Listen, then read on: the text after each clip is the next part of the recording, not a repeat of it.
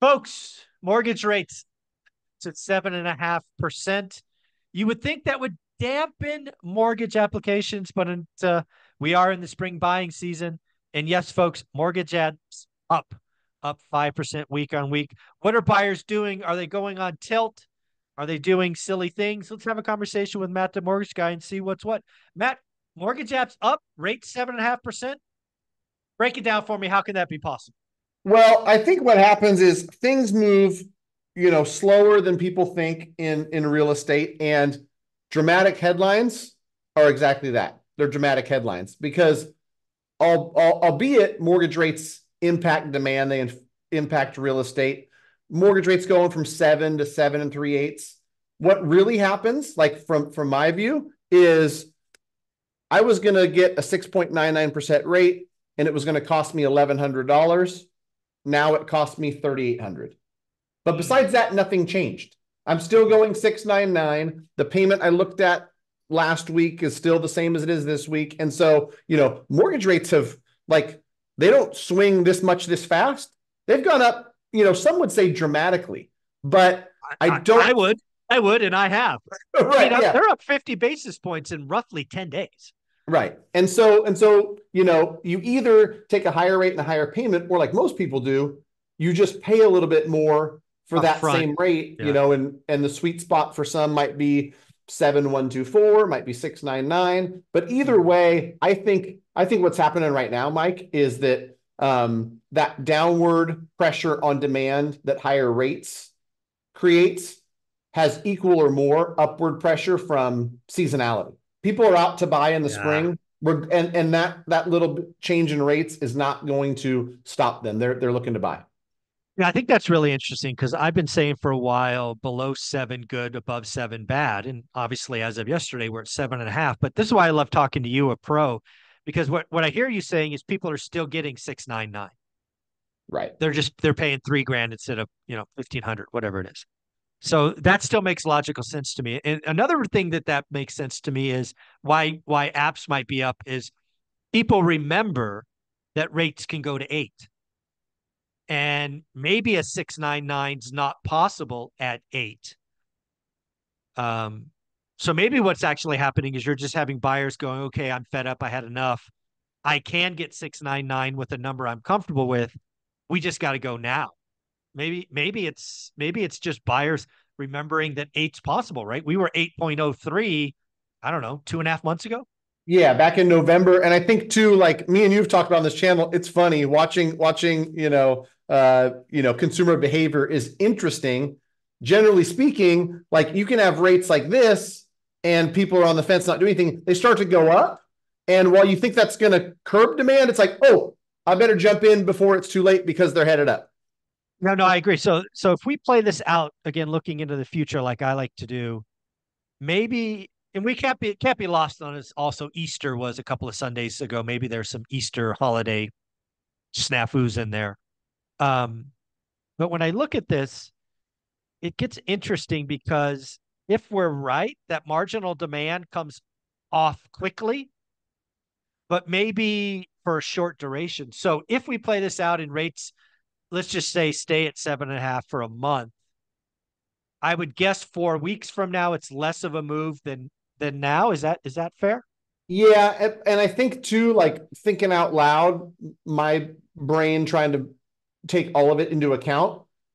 There's so many different factors that it's hard to even tell. Like how much did 0.5% like slow down demand, and how much did, it being April and May push up demand? It's hard to quantify what each one did collectively. Like we're still in a place where like buyers are going to be competing for the affordable housing, for stuff around the median.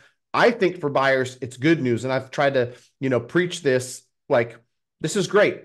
Some of your competition with the 7.5% interest rate will just throw in the towel and say, maybe not now. And the funny part is, over the last couple of years, this new phenomenon of the buying cycle being longer, I've had it happen 2 or 3 times in the last week where I just look at an application today and this buyer said, hey, I'm ready to in the next couple of weeks, I'm going to be really ramping up my home shopping. Original application, April of 23. Oh, And wow. so sometimes it takes a little bit of time in the market, kind of absorb rates are higher. Here's what my new payment's going to be. And I see that happening more and more. So, the buyers that are buying today didn't just raise their hand a week ago and say, I want to get pre-approved, I want to buy.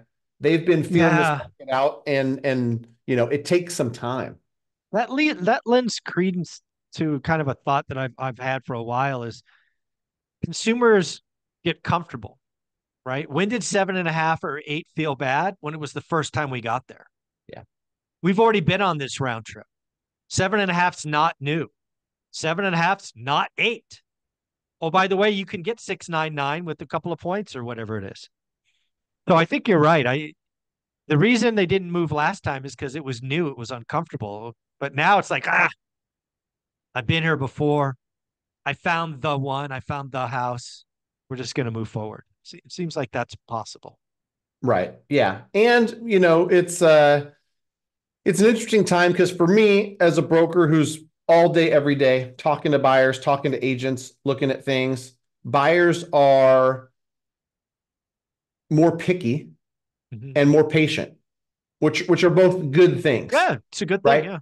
Yeah. And so yes, I know I need to get pre-approved. Yeah, let's look at the numbers. Here's what I'm comfortable with. That process takes a little while, but then to your point, like something comes along that's the right one, they move fast on it. And in a lot of markets, you have to, Yeah. because the nicest stuff is moving relatively quick, and with little amount of inventory. Another phenomenon that I'm seeing, I looked at the stats from the neighborhood that I've lived in my whole life, 43 years. Only 10 homes traded in the first quarter.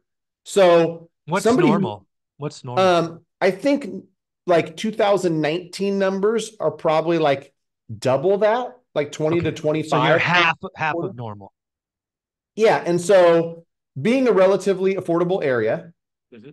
if someone's looking to move there, there's not a lot to choose from. And at any given time, like I had somebody Yeah. who was thinking about listing, and it is a friend of mine, and he said, when should I list? I said, now seems like a good time because there's Yeah. nothing. There, Nothing there was available. there was zero single family homes in this 2,700 home Yeah. neighborhood, and Mm. so that's there's so much interesting stuff going on. It's such a interesting market. And I wouldn't necessarily call it difficult. Some people are like, oh, it's a tough market. It's just different. Yeah, it's different. Yeah. Yeah, the one thing that I'm hoping for, I'm seeing kind of early in the numbers is the market is slowing down. So what does that look like? Inventory builds. But unfortunately, all inventory is not equal. I think what we're seeing in the data is above the median is growing, below the median is still scarce. So when you hear people like Housing Wire or um, Altos Research talk about inventory growing, it's not all equal. And I think it's really becoming misguided because again, I look at the data. I love Housing Wire. I love Altus Research, but we've got to get more granular because the market's so bifurcated today.